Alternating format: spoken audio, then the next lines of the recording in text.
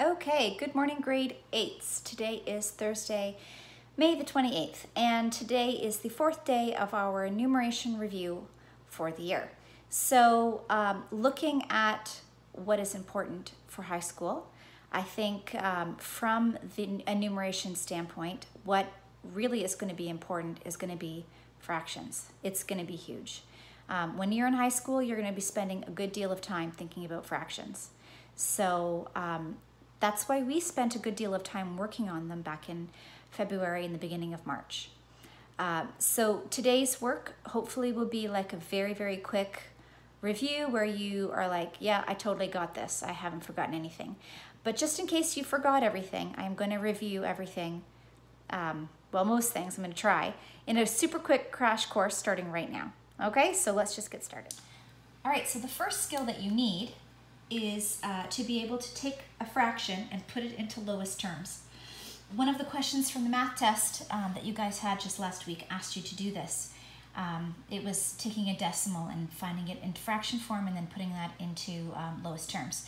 And a lot of you gave me a fraction that had a decimal inside it. And that is not how fractions work. They are whole numbers, okay? And if it needs to go into a decimal, then you've got to expand that into a bigger number. But anyways, here we have this number here. We got 21 over 28. And I'm looking at this and I'm going, okay, how can I reduce this into lowest terms? So I need to start thinking about my number facts. Does this work for 2? Can I divide the top and the bottom by 2? No. How about 3? Will this work for 3? Well, it'll work for the top, but it won't work for the bottom. 4 is not going to work. 5's not going to work. 6 is not going to work. 7. Oh, 7. Oh, that'll work. So I'm going to divide the top by 7, and I'm going to divide the bottom by 7. And when I go 21 divided by 7, that gives me 3. And when I go 28 divided by 7, that gives me 4. And this is now in lowest terms. I cannot reduce it any further. Being able to do lowest terms and reducing to lowest terms, vital skill. You have to do that with pretty much every single question that you're going to be asked to do. All right, next skill, improper to mixed. So here we have an improper fraction. What makes it improper? Well, the numerator is bigger than the denominator. The 14 is bigger than the 8. So I have to be able to turn this into a mixed fraction. And to do that, I'm going to have a whole number. Well, how many 8s can I take out of the 14? I think I can only take 1 8 out. So I take 1 8 out. If I remove 8 from 14, what am I left with? Let's see, 8, 9, 10, 11, 12, 13, 14, 6. Oh, I got a 6 here. All right, 6 over 8. But wait a second, that's not lowest terms.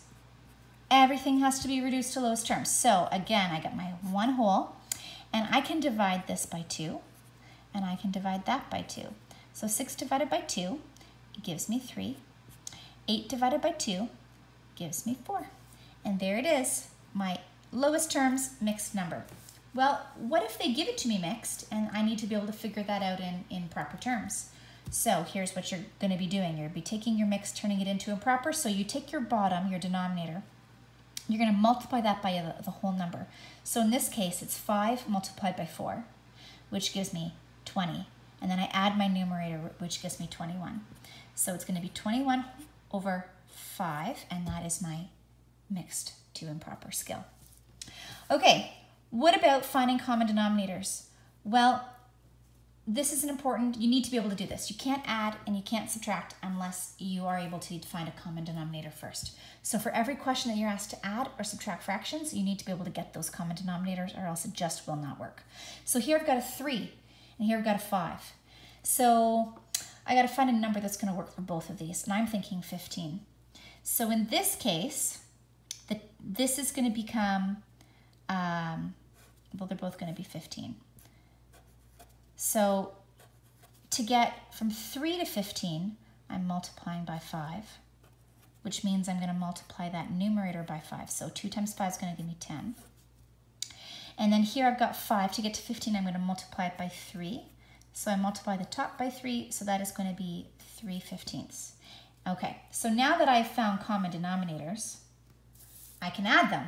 I have to have those common denominators first. So in this case, I just add the top. So I've got 2 plus 3 is going to give me a total of 5 over 7, and that's adding right there. Okay, but I might still have to turn that into lowest terms. In this case, I don't, but I might have to. Or I might have to turn it, it might be improper now, I've got to turn it into mixed.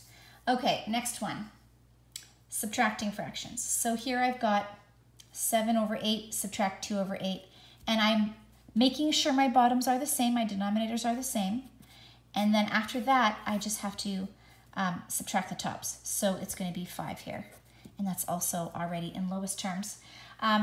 If I had a mixed number here, and this first fraction numerator was smaller than the second fraction numerator, I would have to turn it from a mixed number into an improper fraction so that I can do my subtracting.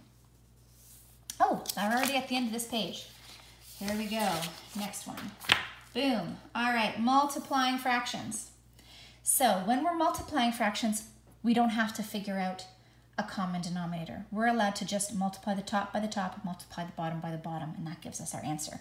So in this case, 4 times 1 is going to be 4 still, and 5 times 3 is going to be 15, and that is my answer. So I'm just multiplying those two and multiplying those two to get my answer.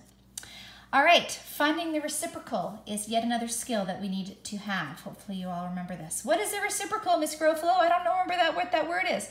Well, it's where you flip the numerator and the denominator. You just have to turn it around.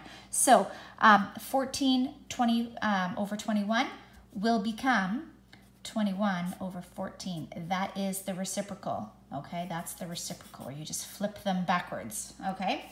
And why is this an important skill? Well, you need it for dividing fractions.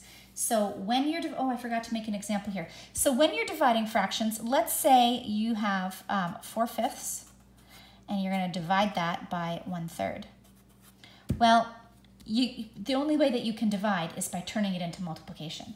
So in order to turn that into multiplication, you copy out your first fraction, and then you change your sign to multiplication, and then you have to do the reciprocal, the second one, so it becomes 3 over 1 instead of 1 over 3, okay? So once you've found that reciprocal, then you can do your multiplication, and you would go 4 times 3, that gives me 12. 5 times 1, that's 5. Ooh, now I have an improper fraction. Let's just do that for fun because it's always good to practice, turning that into a mixed. So how many 5s can I take out of 12? I think I can take 2. So I take 2 whole numbers out, that's worth 10. That's going to leave me with 2/5, and that's now lowest terms. Okay, so these are the skills that we are using today. Hopefully you were sitting there during the video going, yep, got it, yep, remember, yep, that's clear as a bell, no problem at all. And then you can apply those skills to the questions that I am assigning you for today's work. Okay? All right, guys, thank you very much for watching my video. Talk to you next time.